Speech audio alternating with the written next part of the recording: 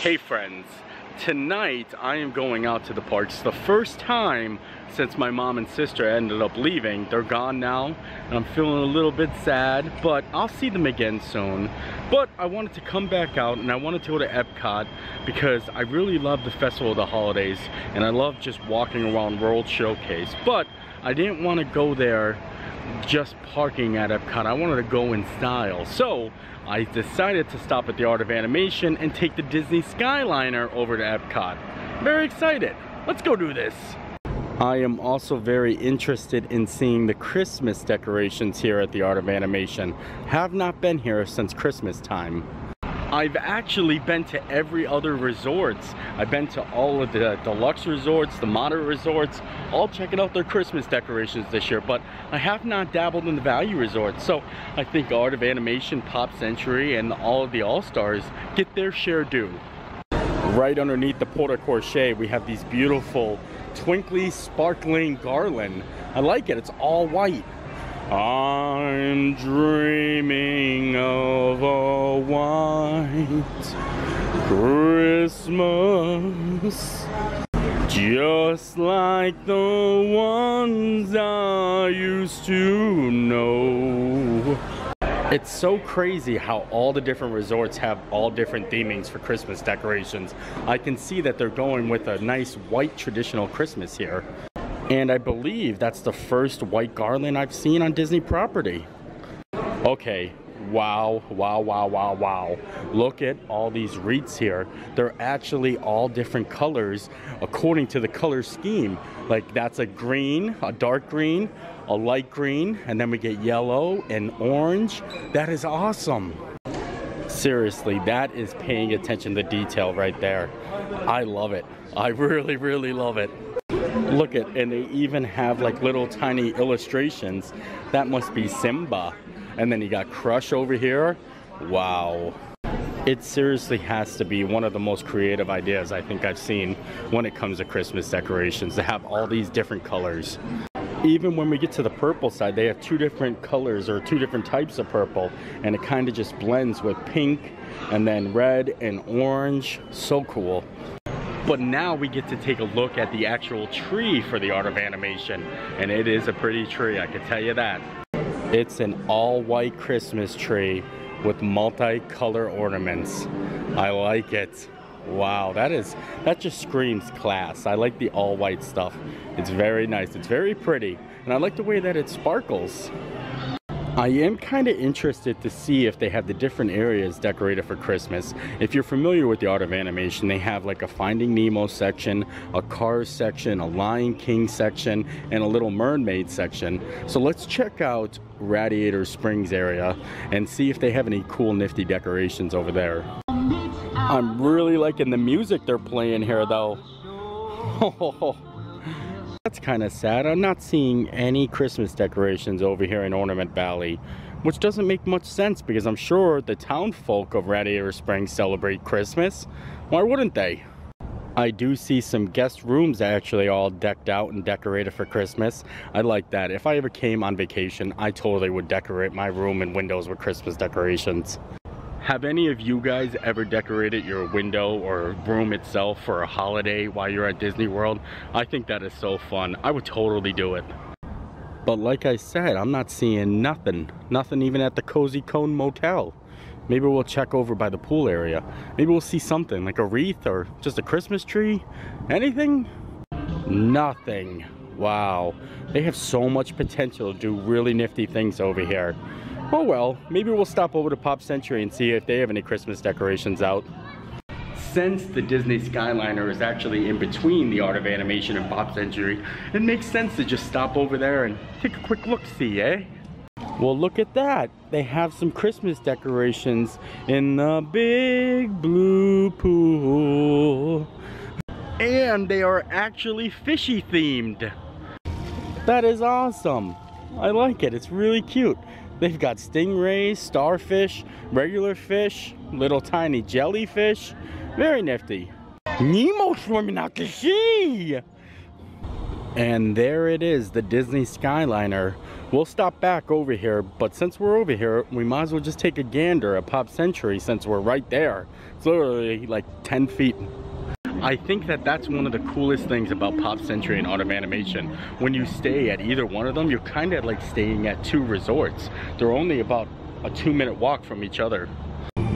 They're actually doing movies under the stars over here at Pop Century, and it's actually the elves from the Jingle Bell Jingle Bam show at Hollywood Studios. I didn't even know they had their own movie. Wow. Baloo and Pop, we are here. As I'm walking up, I can already tell that they fancy the multicolor lights, and you know how I feel about those multicolor lights. I like them a real lot. Just take a look at that. Ho ho ho, yeah. They have a much bigger tree over here at Pop Century than they do at Art of Animation. And so many lights. Lots of gingerbread ornaments though, I see. It is a very, very pretty tree.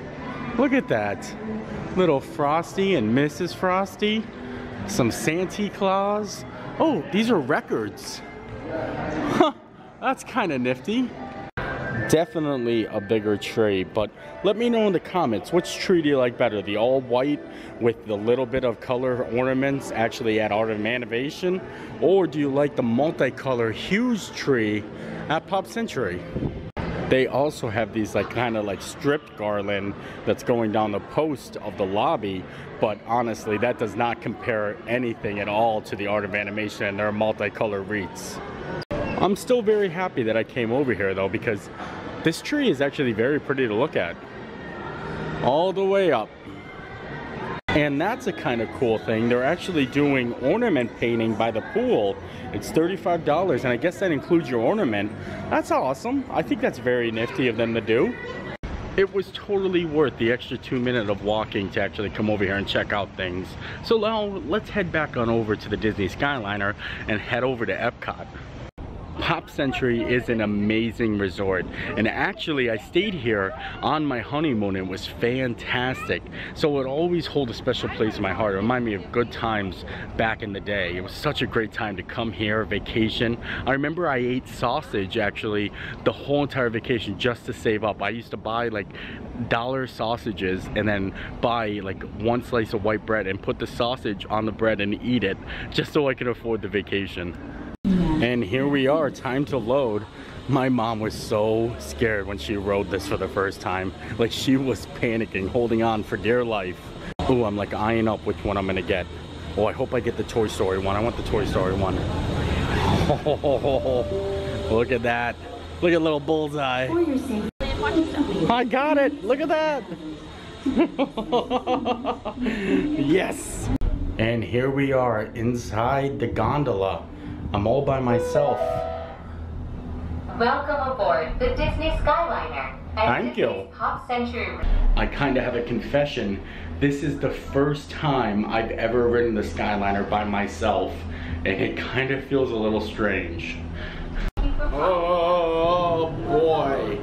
We're flying into the Caribbean beach station. Now we have to transfer over to Epcot. Wow. Things are crazy over here. Look at the line to actually get on the Epcot gondola. That wasn't bad at all, like a 5-minute wait. Now take me to Epcot. Hurry back, hurry back. Home to a collection of tropical villages inspired by the colorful architecture and lifestyle. Pretty the reflection. And welcome to Epcot. That was a delightful ride. It only took about 15 minutes to get from Pop over to Epcot. I loved it. I loved every minute of it. And welcome to Epcot. I think I said that twice, but it's okay because it is Epcot. I didn't have much of a plan of what I was gonna do when I got to Epcot, but I'm here now, so I guess we'll just explore together. I like the Christmas music though. Da da da da da da da da da da da. It is a very busy Epcot, I can tell you that. Wow, there's a lot of people here today.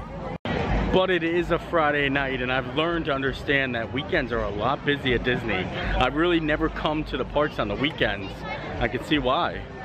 One thing I did want to check out in Epcot was the race against the sun in the Morocco Pavilion. This is fairly new, and I haven't been over to check it out since it opened. And here it is, Rally of the Gazelles, a woman's off-road race. And basically it's like a race through the desert, kind of like simulator. Oh, I'm excited to try it out. You kind of sit in here. You don't actually press any pedals. The pedals don't go down, and they kind of don't steer. It does it on its own. So you're not really doing anything. It does smell nice though. It smells like tangerines in here.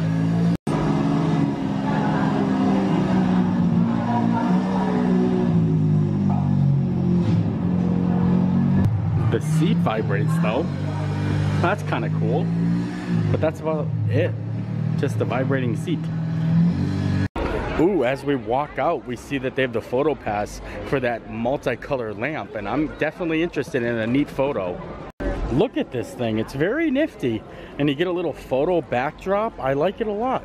I like the nifty photo opportunity, but I feel like the race against the sun could have used a little bit more user control. Like, they should let you steer and press the pedals and accelerate, but I mean, beggars can't be choosers.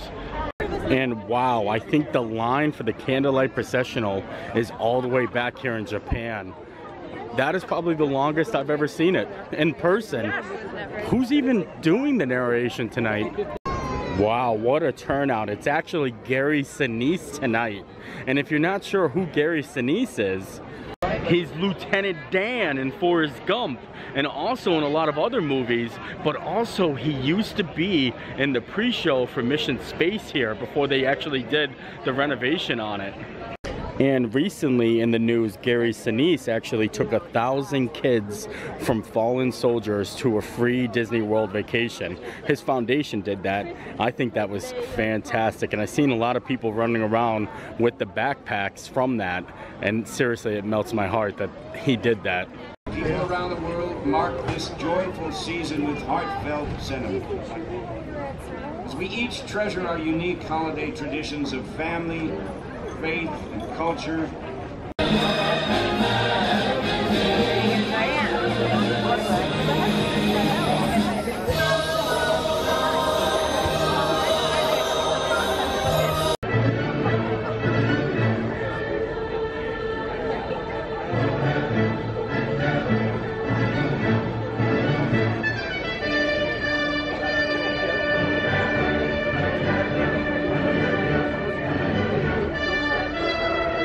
Well guys, this is way busier than I anticipated at Epcot tonight.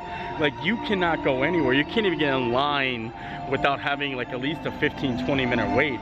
Like, tonight is super busy. So I think I'm gonna call it a night. Probably just head back over to the resort. I came over here, checked out the new Moroccan Pavilion, went over, and I thought I was gonna be able to get a look at the candlelight procession. I couldn't even get up close.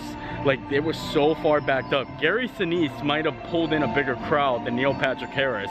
That's like a wow. So, love the life you live. We'll see you next time. Bye.